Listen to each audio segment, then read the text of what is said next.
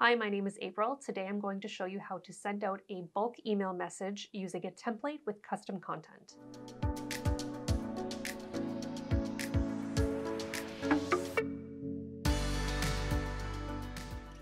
The first thing you're going to do is open up your Excel sheet. You can get this by exporting from your CRM, or you can use a spreadsheet where you've added in the contact information, email address, and any of the details that you would like to show. Now you're going to actually start this message in a Word document. Open up your Word document. On top, you will see the header that says mailings. Select that, and we are going to start a mail merge. Because we have already created our Excel sheet that shows all of the details that we need, we're going to actually select email messages. Now we need to link that Excel sheet to this document so it pulls all the correct information. We are going to select the recipients to link the page. We're going to use an existing list because we have created one or you have exported one. I have saved my Excel sheet to the desktop, so I'm going to select that and you'll see it right here. And just open that up.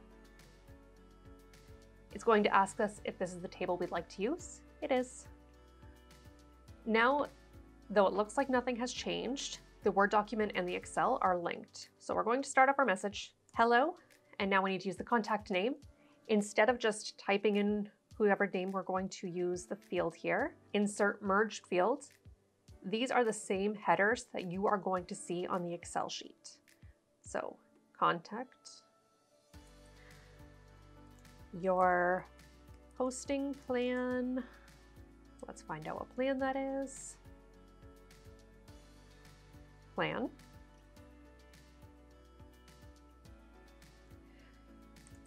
Has successfully been created. The cost for this will be, find the cost, same method. Annually, and we can end it there. Thank you, April. So this is going to be the template that we are going to be sending to all of our clients. This content though will change depending on where it pulls the information from. So if we go to our Excel, the first line will be Adam. I've just put the email address in mine for all of them, site starter and the cost, but we want to make sure that this is different for each of these line items. You can review this to make sure that it is pulling what you want it to look like. We can do this just by previewing results. And it looks like we actually do need to create a space between these two words because clearly that is a little bit messy. So we can end the review and we want to make a little bit of a change here. Can't see the cursor. Put a space there, preview again. That looks much cleaner. And you'll see that this pulls from every line. So this is our first person. And now the information will change. And we have 6 lines and we can see every line is pulling the correct information. Now we want to send this email out. We are going to close the preview. And at the end here, you're going to see finish and merge. I'm going to press that button.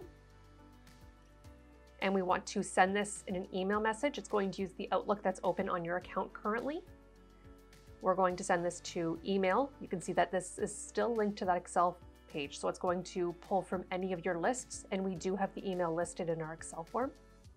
Subject line, let's call this hosting plan.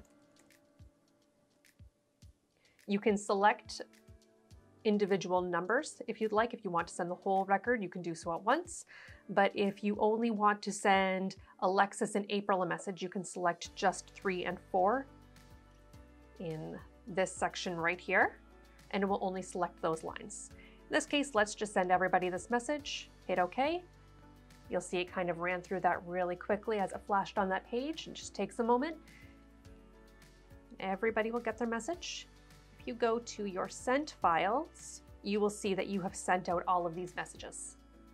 Each one has been individual based on the information on your spreadsheet. And that's how you send a mail merge. You can make these a little bit more complex and add attachments, maybe make the content a bit longer. There's no limit to the number of cells that you can include in here. So you can make a long paragraph that has plenty of customized content and still put it into a template. This can save you plenty of time if you need to send out a lot of messages to a lot of contacts.